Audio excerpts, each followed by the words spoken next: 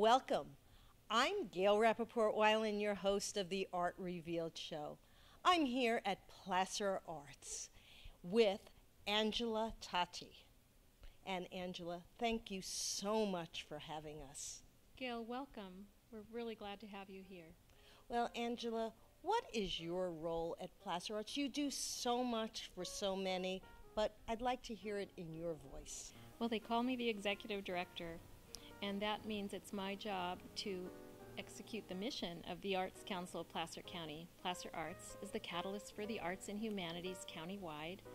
We promote and provide arts, cultural, and heritage experiences for residents and visitors to Placer County. And that is such a large job, and you do it so well.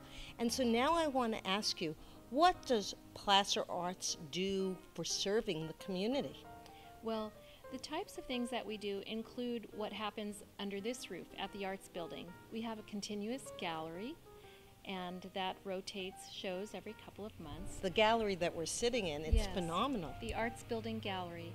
And we also have classes and workshops here. There are 7 artists in residence. At another location, we have 6 artists in residence who actually provide a relationship with the community by inviting the public in to their venues to see demonstrations and take classes. It's lucky you're an Energizer bunny.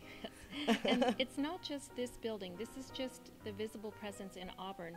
We have a countywide news magazine that comes out quarterly, Which is called? Perspectives on Arts, and it's also available online at placerarts.org. Oh, that's good to know. And also, you know that people are always saying we need more arts for our schools. Well, we work with the 18 school districts in Placer County.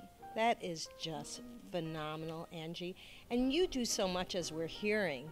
But of course, it takes a village of volunteers, and I know you have many. And so at Art Revealed, we want to know what you can reveal to us. We're very happy this year because it's our 30th Jubilee celebration. Wow, 30 years. We were founded in 1983, and so we are also celebrating other milestones within that 30-year Jubilee, including the upcoming 20th anniversary Autumn Art Studios tour. Which everyone's excited about. It takes place every Veterans Day weekend, and we are really looking forward to it this year. 75 artists of all disciplines, and it's all volunteer fueled with a team of wonderful artists. So thank you so much, Angie, for being with us tonight, giving us some of your valuable time, and we hope to see you soon. Thank you so much, and thanks to Art Revealed.